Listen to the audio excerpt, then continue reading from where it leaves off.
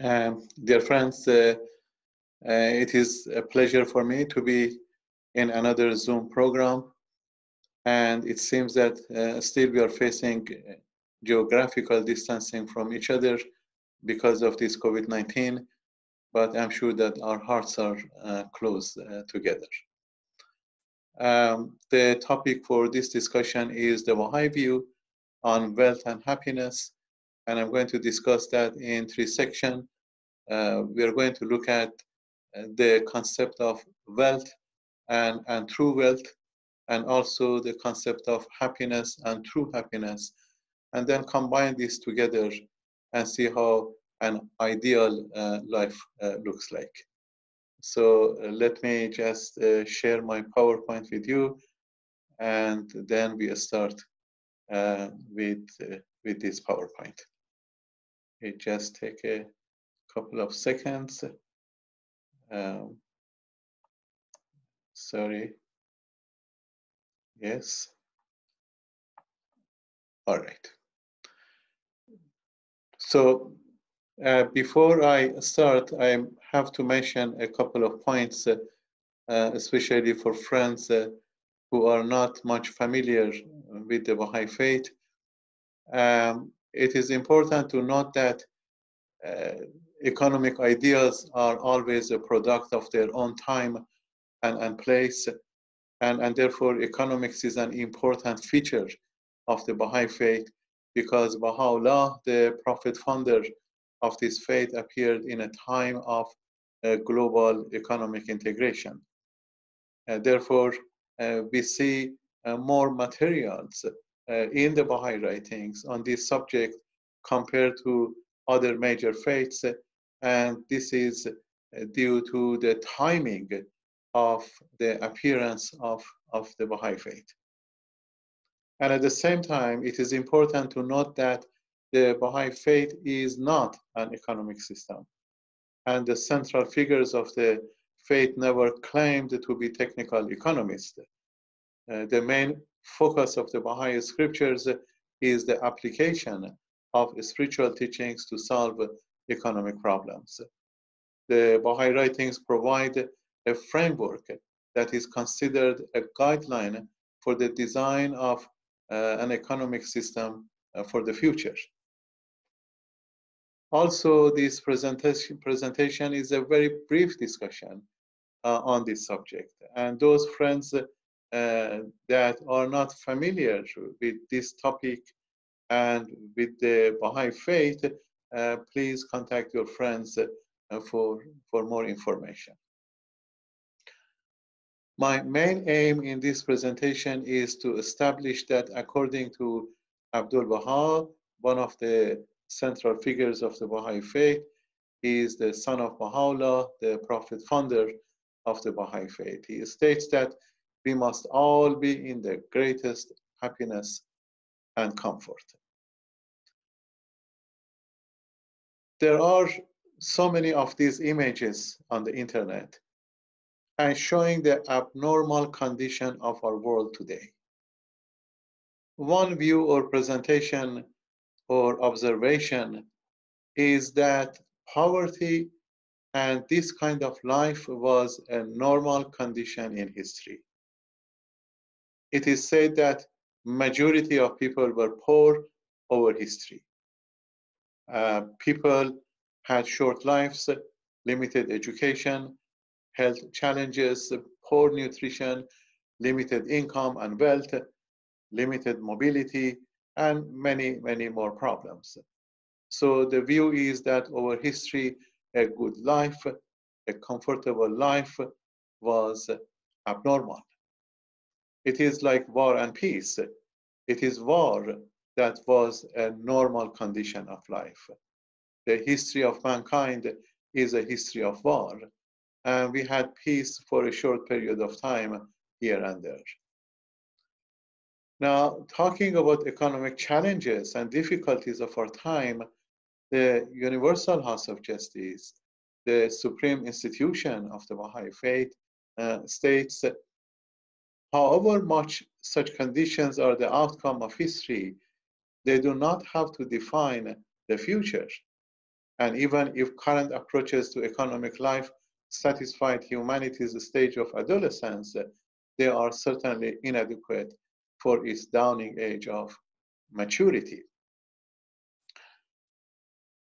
Let's start saying a few words about the concept of wealth and wealth creation and true wealth.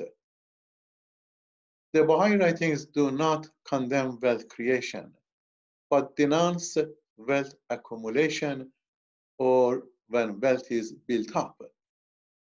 It is wealth accumulation that does not allow wealth as an important resource to circulate into the economy and become the cause of more economic activities and therefore wealth creation. This slide shows that wealth is hugely accumulated in the hands of few. It shows that the number of people whose wealth is increasing. For example, in 2010, the wealth of only 388 people were more than all the wealth of the poorest half of the world's population. And as we see in 2016, the wealth of only 62 richest people were more than all the wealth of the poorest half of the world's population.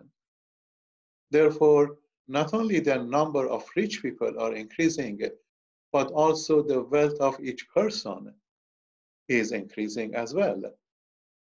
This is the result of an uncontrolled, unrestricted, and unorganized economy we have today. Abdul Baha states in the future, there will be no very rich nor extremely poor. The famous saying that poor gets poorer and rich richer is no more valid today, at least in most part of the world. As we see in this figure on the right-hand side, the poor are not getting poorer, but the rich are getting wealthier every day. In one hand, absolute poverty has declined in last few decades, and on the other hand, the gap between the rich and the poor has increased. So our challenge today is how to eliminate extremes of wealth and poverty. Of course, by definition, relative poverty will be with us for a long time. Relative poverty is more cultural, is more political, spiritual, and material. The Baha'i work ethics do not condemn wealth creation. Wealth creation is appreciated if it is earned rightfully through honest work and is spent sensibly. In one of his writings, Baha'u'llah, the prophet founder of this faith, states that having attained the stage of fulfillment and reached his maturity, man standeth in need of wealth, and such wealth as he acquired through crafts or professions is commendable and praiseworthy.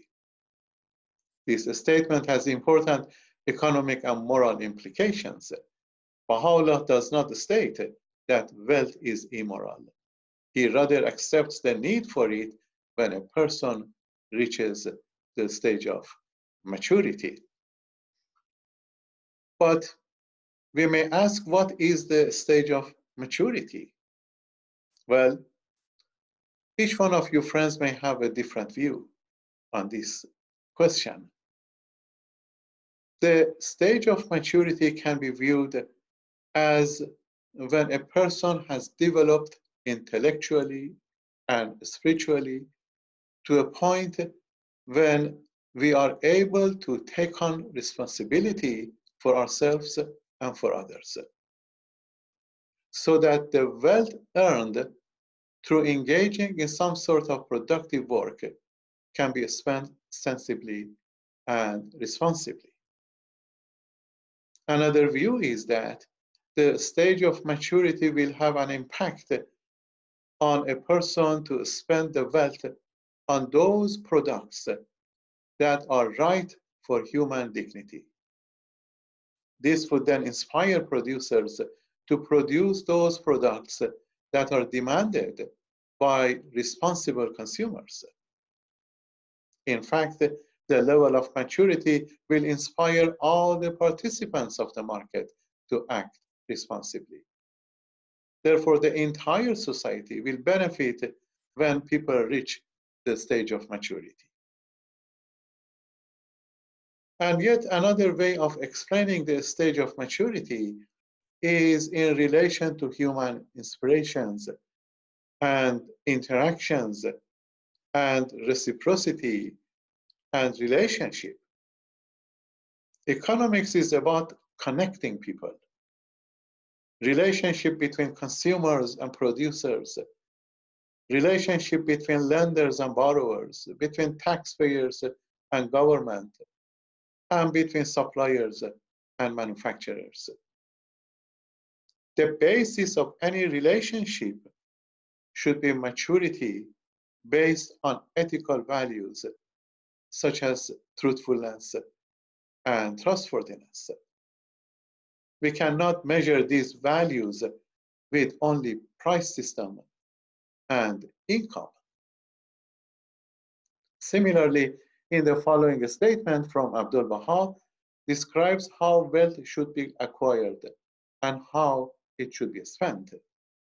He said here, wealth is praiseworthy in the highest degree if it is acquired by an individual's own efforts in the grace of God and the grace of God in commerce, agriculture, art, and industry, and if it be expended on philanthropic purposes. According to this passage, the first condition for acquiring wealth is that it must be earned by one's own efforts. This confirms the need to work and be a productive member of the community. The second condition is that the income earned be spent on charitable and philanthropic activities. This is an indication that the Baha'i community is directed towards attaining a culture of philanthropic, humanitarian, and benevolent activities.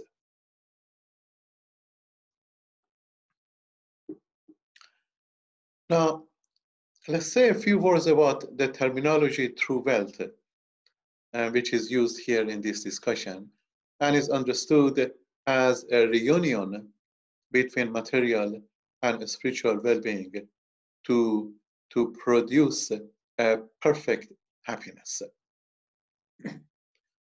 The Baha'i writings consider the dual nature of the human being, both spiritual and material. A balance is required. We are not simply economic man or machine. We have a higher purpose in life, and that is the acquisition of spiritual attributes. Therefore, material well-being alone cannot guarantee human happiness. For example, detachment from the material world is praised without disapproving one's material resources. This may seem contradictory, as normally material wealth and attachment goes hand in hand. The complexity arises when a person values material riches over and above a balanced life. So the concept of detachment is explained by Abdul Baha in these words. He said, detachment does not consist in setting fire to one's house, or becoming bankrupt, or throwing one's fortune out of the window, or even giving away all of one's possessions. Detachment consists in refraining from letting our possessions possess us. About the concept of rich, Baha'u'llah describes the relationship between human station and wealth in the following words. He said, I have created thee rich and have bountifully shed my favors upon thee. And also he said, I created the rich. Why dost thou bring thyself down to poverty?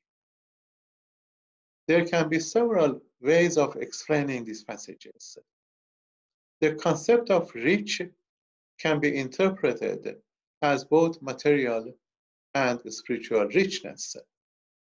One way of explaining I have created the rich is in respect of the use of abundance of goods and services that have been created for humans.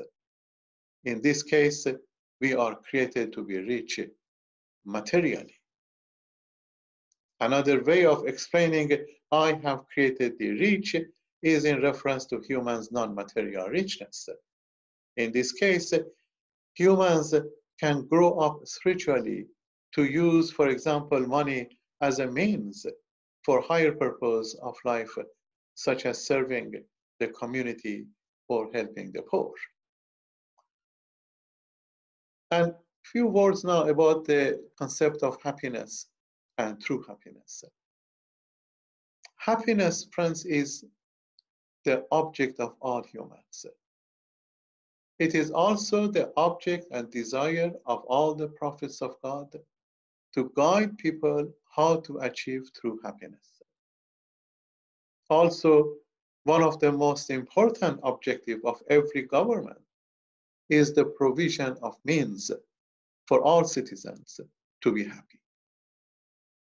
But why, as people try more and more to acquire it, there is less and less success to achieve it?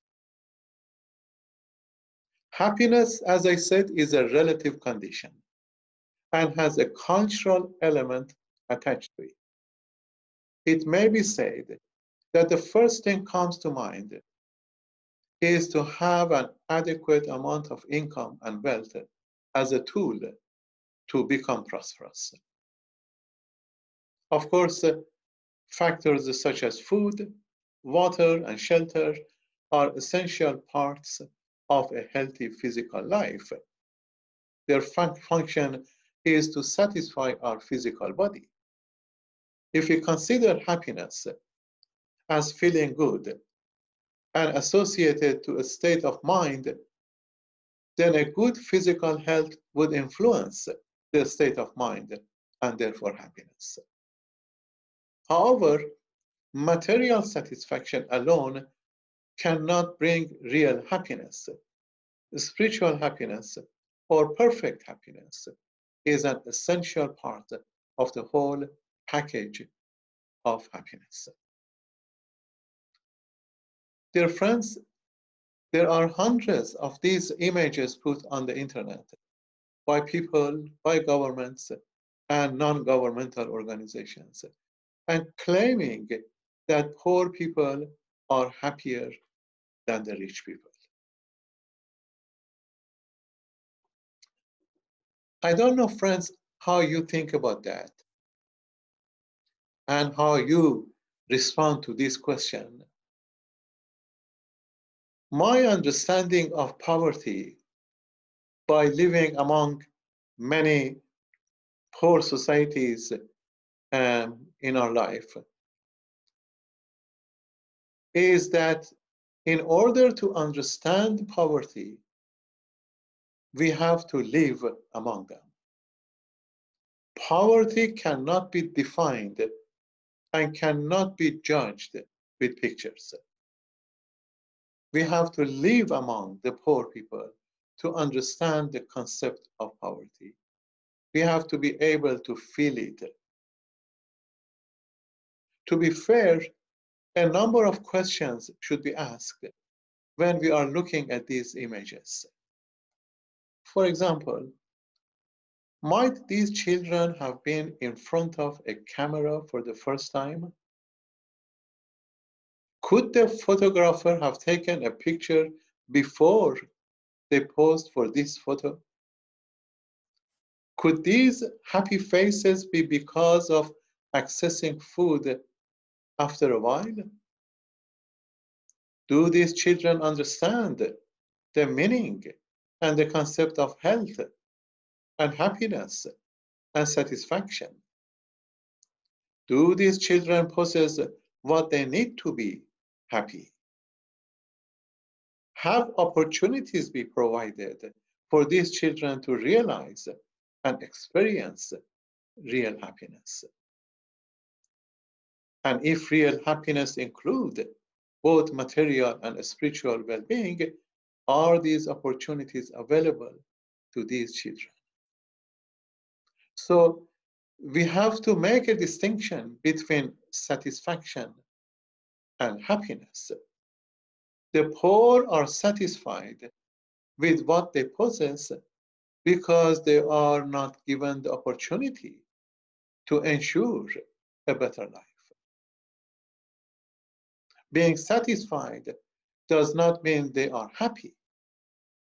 A poor person living in absolute poverty may satisfy with one meal per day because he cannot get the second. Happiness requires more than the basic needs for survival. It requires proper education and health, employment opportunities, adequate housing and sanitation, and living in an accessible environment. To be fair, let's ask also this question: are the rich people happier than the poor people? Well, I'm not going to judge the lifestyle of the rich people because happiness is relative. But at the same time, all of us may have the experience of seeing or knowing a rich person and always wished that all the rich people be like that person. Also, a number of studies have been done by organizations about the lifestyle of the rich people. And the findings shows that there is a paradox of income or wealth and happiness. The studies shows that in one hand, people trying more and more to find happiness, and on the other hand, as they become wealthier, their level of happiness declines. In this section, friends, we are going to look at 5 different types of lifestyle. And we usually go through one or a combination of these lifestyles. Living in survival, living in comfort phase, living in moderation, living far beyond actual necessities. This is the statement from Abdul Baha, and living in seclusion. So we are going to say a few words about each one. First, living in survival, or what we call subsistence phase. This is where the basics and necessities of life are required for the survival. Abdul Baha here said that the needy shall have their necessities and no longer live in poverty. The United Nations characterization of survival stage and the accessibility of the basic needs of living includes 5 things: food, clothes, shelter, good health, and adequate education. People who have less than these 5 are living in absolute poverty. Now, I'm going to introduce here an economic principle, and that is the application of the law of diminishing marginal utility.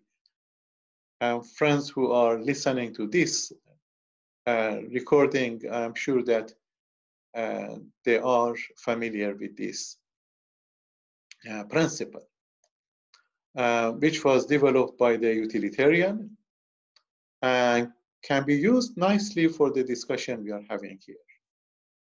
The law states that as people consume more of a good, the utility gained from each successive unit declines. It is stated that transferring money from the rich to the poor would increase the total well-being and happiness of the poor people. This is because the poor would get more satisfaction than the rich from each unit of money transfer. Now, some elements of this theory of redistribution are supported in the Baha'i writings. For example, it is stated that wealth is commendable if the whole society benefits from it. This view supports the utilitarian view of redistribution to increase the total well-being and happiness in a society. However, there are disagreements as well. The nature and the well-being and happiness need to be clarified. True happiness in the Baha'i writings include both material and spiritual. What is living in comfort zone? Living in comfort phase or sufficiency of basic needs. For this phase, it is stated that everyone has the right to a happy and comfortable life. A person may choose simple living for different personal reasons, such as health, an increase in quality time with family and friends, because of stress reduction, because of personal taste, a reaction to materialism, and to support an anti-consumerist movement, or to support an environmentally friendly movement. So there are different ways and reasons why a person or family choose to live in comfort zone or a simple life.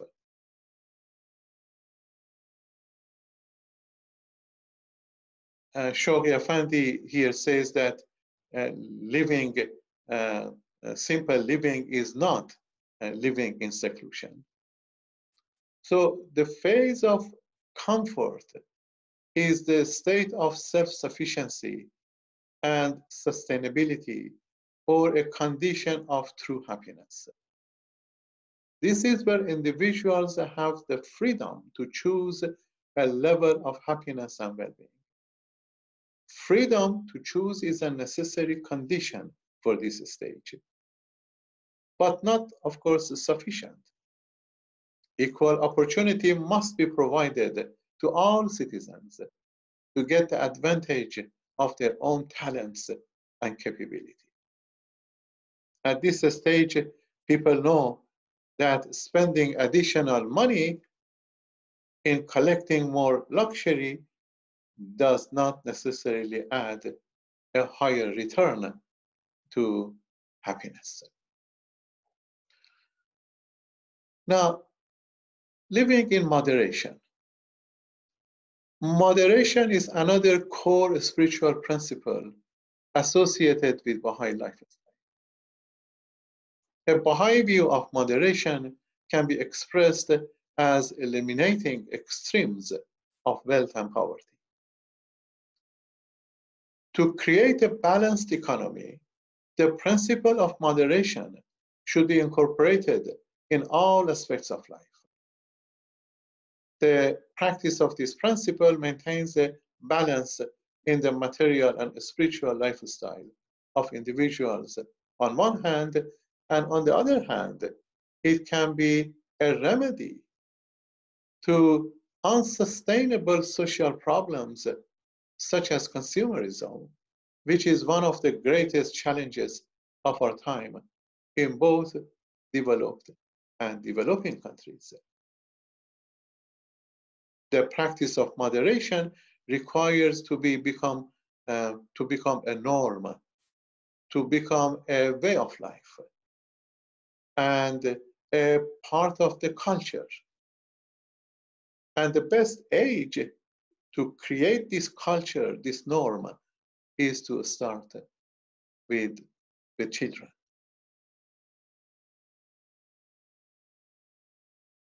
The next lifestyle is living in a phase of what we call enough is enough, or far beyond actual necessities. This is the phrase, or this is the phase that one is already satisfied and no more will be tolerated. Abdul Baha said here that it is evident that under present systems and conditions of government, there are people more fortunate, living in luxury and plenty, far beyond their actual necessities. Spending beyond actual necessities or beyond the phase of enough is enough means that we are buying more luxuries and unnecessary products and possibly diminishing our further happiness. Beyond the phase of enough is enough, there is overproduction, which has led to consumer society and hence causing wastage of resources. The phase of beyond actual necessities corresponds with another economic principle or law that I like to mention here and see how we can use this principle for this discussion. And it is the law of diminishing marginal return, which states that as we consume more of something, our satisfaction diminishes or declines.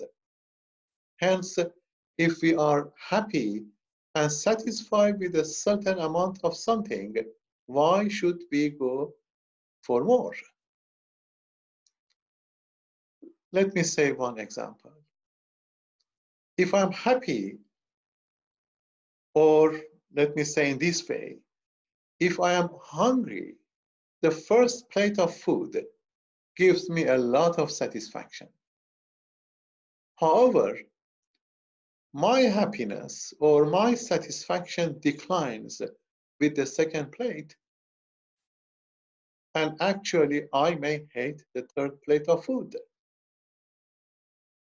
So the ethical part of this law states that if I'm happy with the first plate of food and satisfaction is guaranteed, why should I go for the second or third plate? In fact, stopping beyond actual necessities, which Abdul Baha said, means we are healthier and at the same time saving resources for more deprived ones. And now the idea of living or practicing asceticism or seclusion, which is actually forbidden in the Baha'i writings. This kind of living is a kind of seclusion and characterized by abstinence from worldly pleasure as a lifestyle. Obviously, more human beings to some degree experience physical suffering throughout their lives. However, it should not be invited or made into a way of life. Of course, it is left to the discretion of individuals to decide based on their degree of moderation and detachment, as this may vary from person to person, from family to family, even from culture to culture. Explaining this, Shoghi Effendi writes this: the standard inculcated by Baha'u'llah seeks under no circumstances to deny anyone the legitimate right and privilege to derive the fullest advantage and benefit from the manifold joys, beauties, and pleasures with which the world has been so plentifully enriched by, by an all-loving Creator. Now, we go to the next section, and here a number of researchers have done a survey of religion on wealth and poverty and have come to this conclusion that there is more poverty in societies that are more religious. I have quoted here a couple of statements from researchers. One is from Jacob Olopana, who said that in Africa, the most impoverished people tend to be deeply religious. Another research is by Pippa Norris and Ronald Englehart, and they said that religiosity persists most strongly among vulnerable population, especially those in poorer nations and in failed states. Exposure to physical, societal, and personal risks drive religiosity. And an organization, Gallup organization, has done some survey and research on this and have conducted a survey in more than 100 countries. And its findings shows that religion has a high connection with poverty. In other words, the more poverty a nation has, the higher is the religiosity in that nation. It also shows that in general, richer countries are less religious than the poorer one. On the left-hand side of this figure, we see that countries with around 90% of religiosity or more have less income and hence more poverty. And countries with around 20% of religiosity have a much higher level of income. But the question here is really religion a cause of poverty? Let's look at some of the actual religious scriptures and see what they say about the value of wealth and happiness and poverty.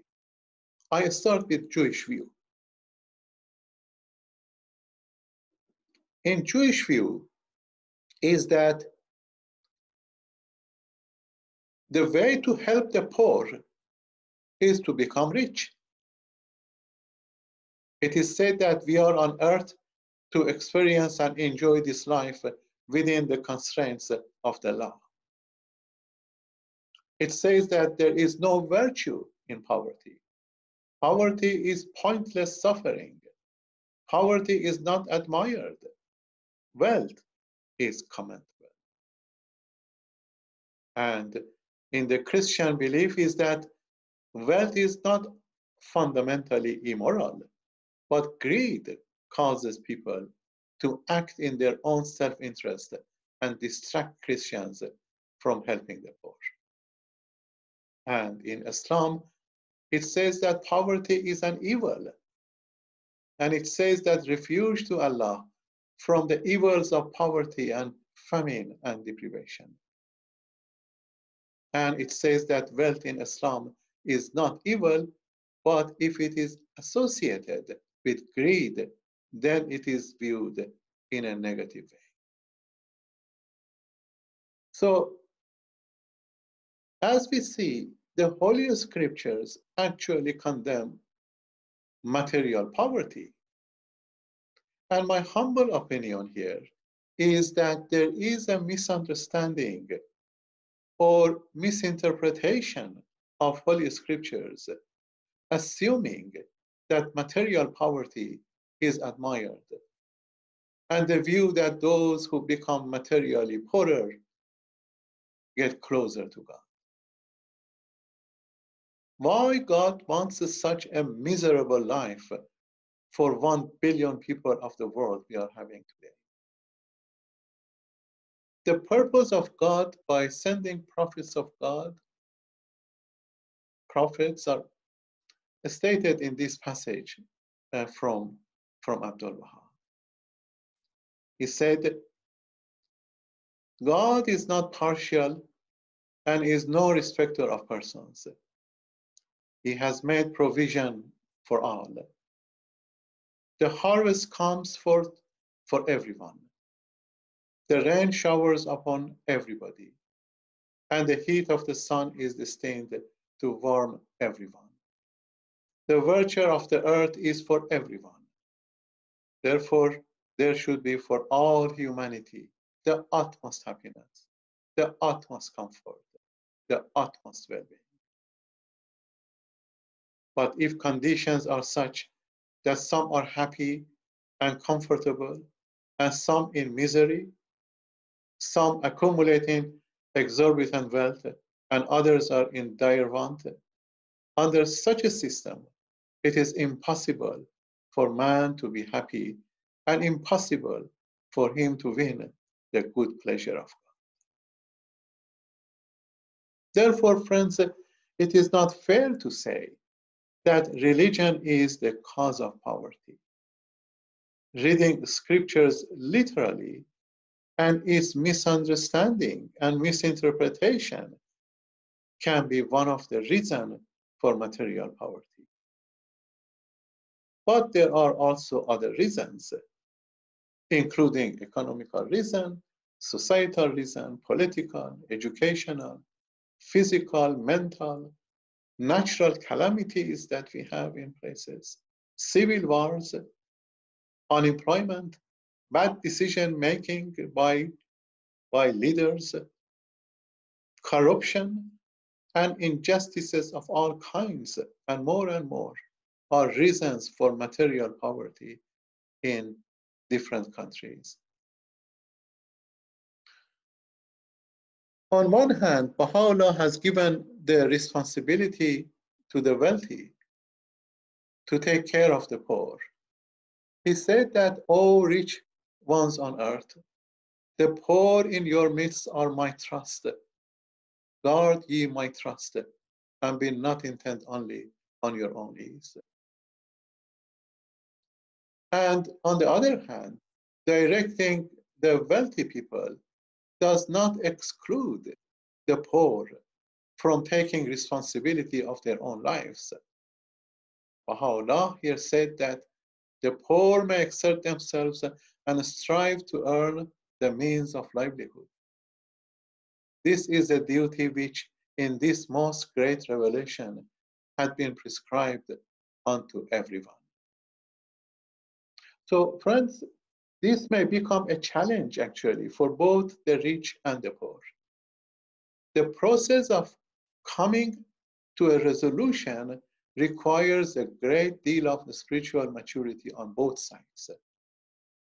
It is in this way that the society can function in a more secure and orderly manner. Of course, we cannot help the poor if we are poor ourselves. At the same time, it is important becoming rich with those characteristics we have in the writings. Abdul Baha, in one of his writings, states that, and I am paraphrasing it, he said, when a rich man believes and follows the manifestation of God, it is a proof that his wealth is not a barrier and does not prevent him from attaining the pathway of salvation. So what should be remembered is to have the good characteristics of the poor, such as contentment, having a more simple life, modesty, loving people, satisfaction with little, and avoiding the negative characteristics of the rich people, such as greed and self-interest and self-love. The Baha'i writings clarifies this point by saying that taking care of the poor by the rich will be a gradual process.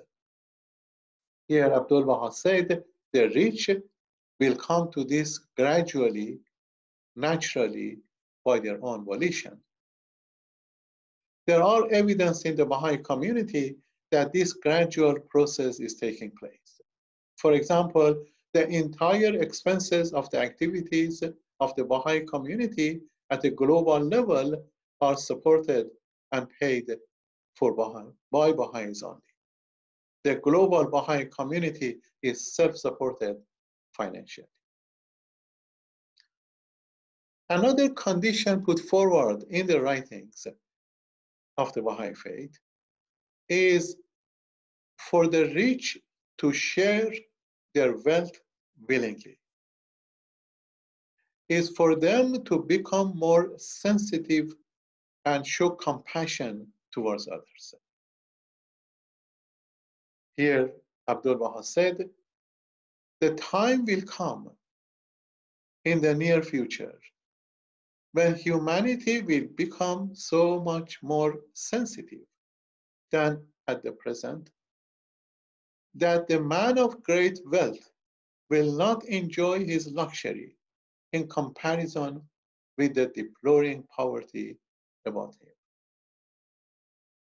So perhaps there are several reasons that the rich countries are helping the poor people today.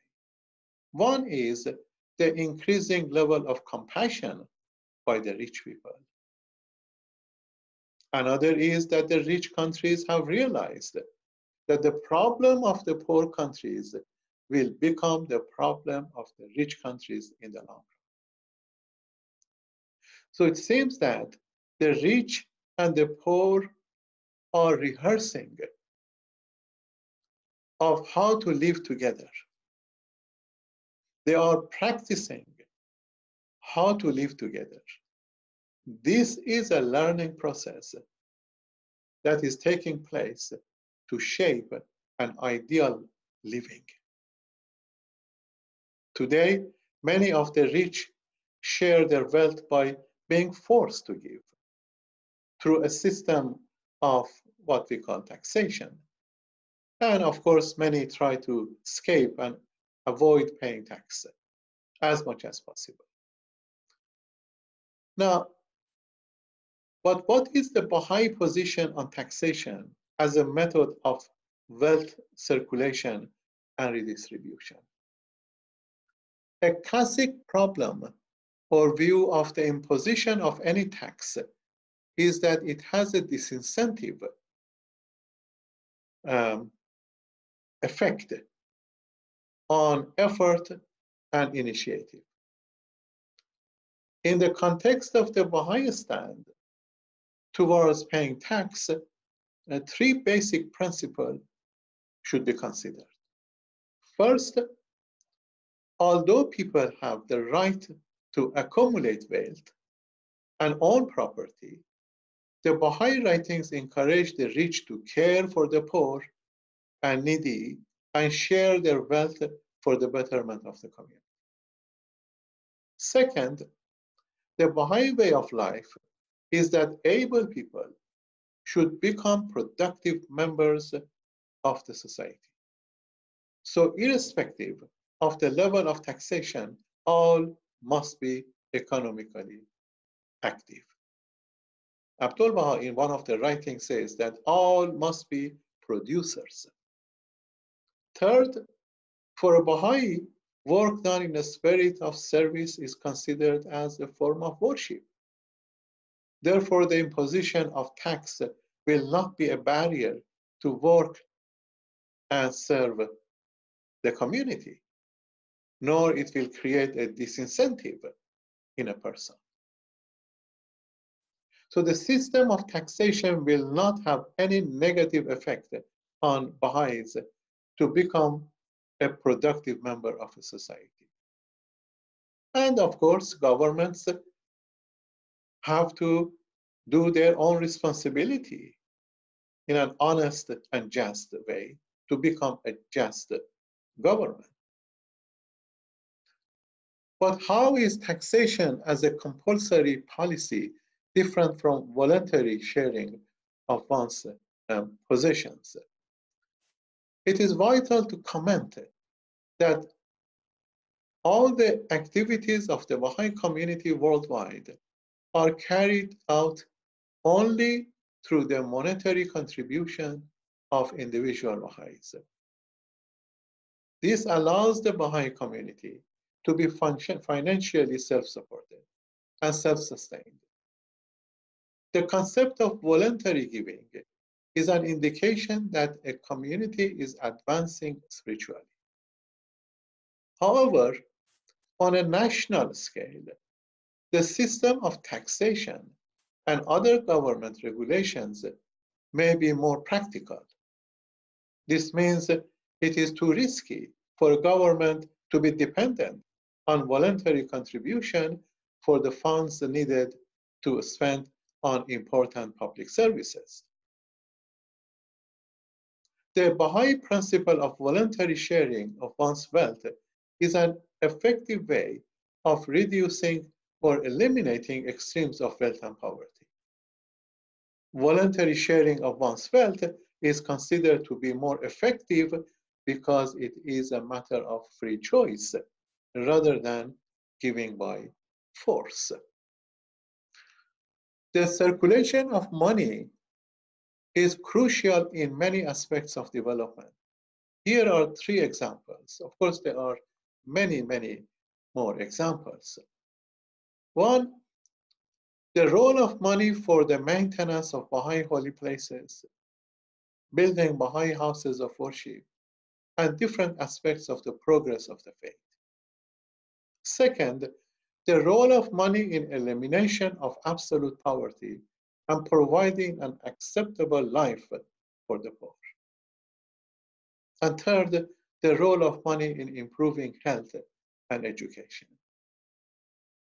In the Baha'i community, money as a material means and in the form of voluntary contributions is circulating from the grassroots communities and circulating not only with the local communities, but also as a contribution to the national and international funds. And also it flows from the international funds towards the national and local communities when needed. Therefore, money is in circulation up and down. This increases economic activities by using physical and human resources within and outside the Baha'i community.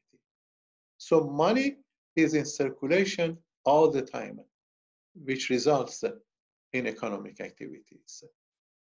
And the most important thing is, friends, that such circulation is that activities are based on the core spiritual principles. The activities are based on virtues that are taking place. So in conclusion, friends, what do we need to be happy? First, we need freedom. And of course, freedom have to be defined. We are not talking about any kind of freedom, but freedom within the law. Freedom to be able to make the choice of what type of life and happiness we want to have. Then having the opportunity to be able to discover and demonstrate our talents and our capabilities. And also with adequate means, the provision of means. Then we are able to achieve the kind of happiness we want. And a true happiness, of course, will be based on the core spiritual principles, based on virtues. Therefore, friends, in order to produce a lifestyle, a happy lifestyle, I suggest we should have 4 things. 1, the well-being and happiness for ourselves. 2, The well-being and happiness for others should be considered. 3, the well-being and happiness for the future generation must be in our mind. And also, number 4, a friendly environment and ecological sustainability. So with these 4 principles, that we are having a good life for ourselves, a good life for others, a good life for the future generation, and of course, protecting our environment, then we can have a happy life. Well, thank you very much, friends, and I hope that this presentation helped. And I say goodbye and have and I wish a safe time during this problem of COVID-19 that we are having. Thank you very much.